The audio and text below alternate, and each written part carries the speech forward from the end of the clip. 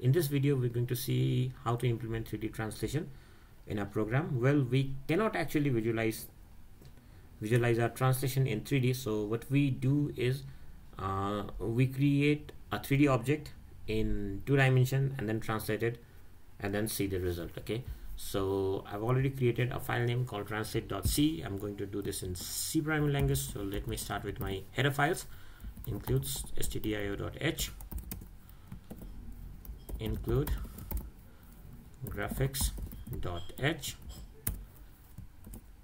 include math.h, but I don't think we're going to use math here, but still let's just keep it here. I'm going to be declaring 4 variables here. It is a maxx, maxy, midx, and midy. I'll explain you what these variables are or where they are going to be used. Let's also create another function here called void access.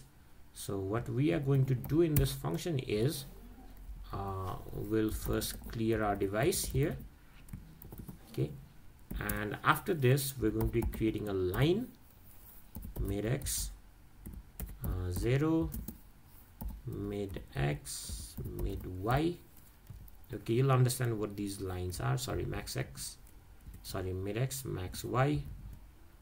Also line 0, midy, maxx, and midy. Okay, so I'll tell you what this function does. This function actually divides our screen or draws a 2D coordinate system in our screen. Okay, so whenever we run this program, we're going to see a 2D coordinate system in our screen. So also let's just declare our main function. Main, we are going to declare x, y, z. Okay, I think we won't be using z2, but let's just keep it for now. Now initialize our graphics variables gd equals to detect and gm, and after this let's just define detect graph and gd and gm. Okay, now after these initializations, sorry, also we need to call init graph and gd ampersand gm, and you'll be giving a path here, but since in my case it's going to be null.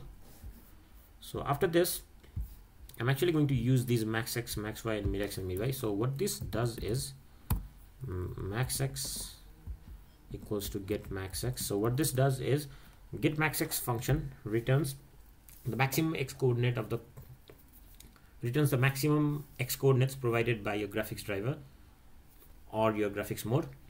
Similarly, maxy gives you the maximum y coordinate provided by your graphics driver or your graphics mode.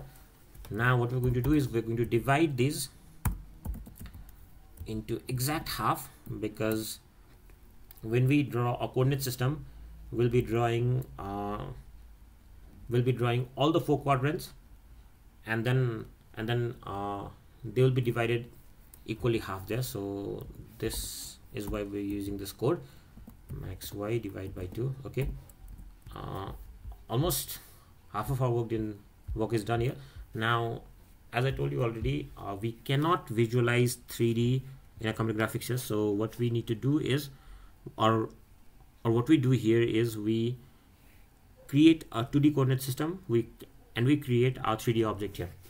So let's define or call a function called bar 3D. Now what this function does is this function accepts parameter which will be used to create our solid object or a 3D object here. So I'll explain you each and every parameters used here. Midy, okay.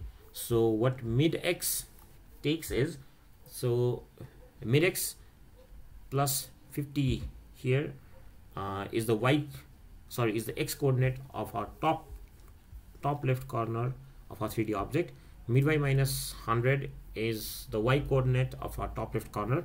Similarly, midx plus 60 is the x coordinate of right bottom corner, and mid-y minus 90 is y coordinate of a right bottom corner. Now the value 10 indicates your depth, like how much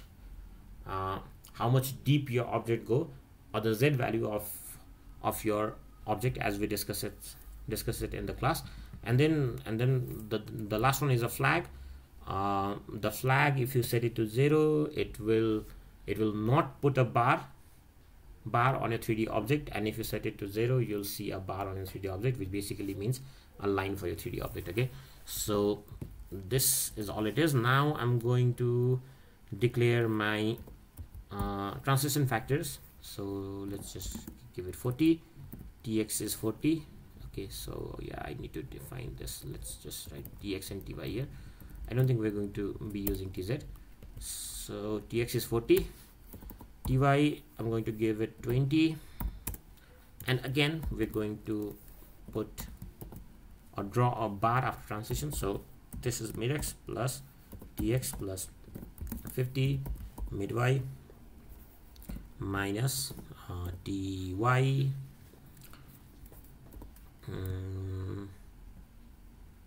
plus 100. Okay, and mid y plus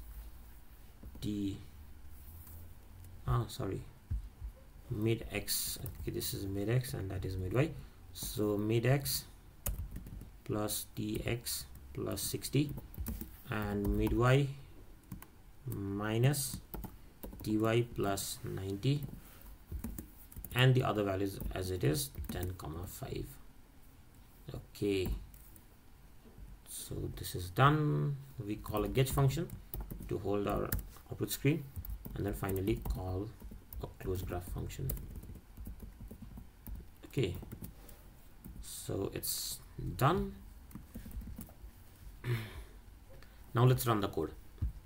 So we'll be running this code here. Transit.c is my file name, C programming file name, a C file name, and then sample1 is my executable file. Let's just run this, and as you can see, a file called sample1 has been generated here. Okay, so let me just run this sample1 file here. Now you can see that we have a cube here which is being transited to another location. Well, I talked about the axis, but I don't see any axis here. I think we missed something out here. Let's just call our axis function here, and we can see our axis here. Again, compile the code and run sample1. Now see, you can see these 4 quadrants on your screen now. Okay, so that's all for the transition program. I'll see you again in another video, and I'll bring you 3D rotation